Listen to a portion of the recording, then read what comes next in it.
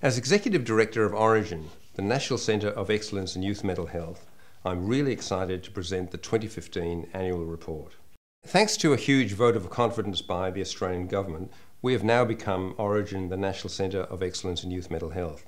We're now able to partner with our colleagues in other parts of Australia, other research centres, other clinical programs who are focused on youth mental health, and together we're going to be able to improve the access and quality of care for young people all over the country. A really welcome development is the fact that both federal and state governments are now supporting our work much more strongly. The Victorian State Government has committed $60 million to build a new facility for Orygen at the Parkville Centre campus.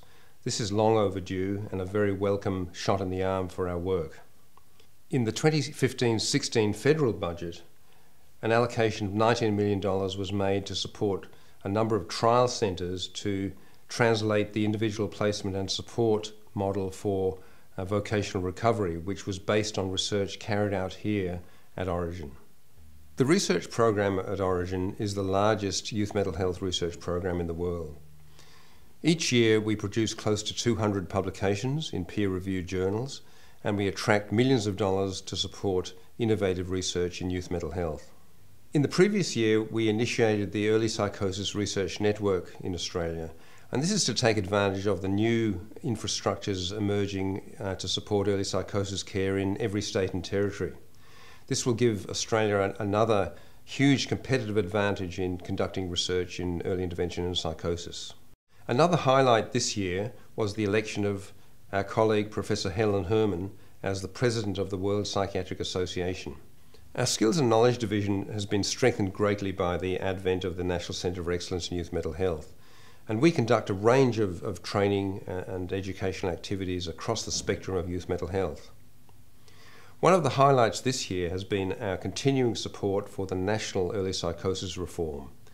We've conducted a number of training exercises and workforce development programs for this emerging workforce, which is carrying out such vital work helping young people to recover from psychotic illnesses all around Australia.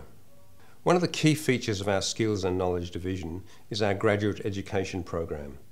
We offer a range of courses right up to a Masters in Youth Mental Health through the University of Melbourne. One of the things we're most proud of here at Orygen is our clinical service system. We operate 4 Headspace sites across the northwest of Melbourne, and we interface very closely with the Orygen clinical program through the Melbourne Health. This is a unique system in Australia still, and it offers early intervention and high quality clinical care to young people living in the northwest of Melbourne. I work in these services myself, and I can see firsthand the benefits they're providing to young people and their families across this part of Melbourne. Mental health reform has always been a key part of Orygen's mission.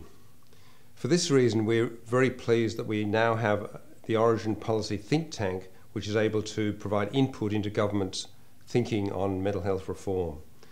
This year we produced 4 white papers on various aspects of youth mental health policy. In the next 12 months we'll be producing another 4 pieces of policy advice to government, and we hope that this will help to shape the evolving mental health care system for young people around the country.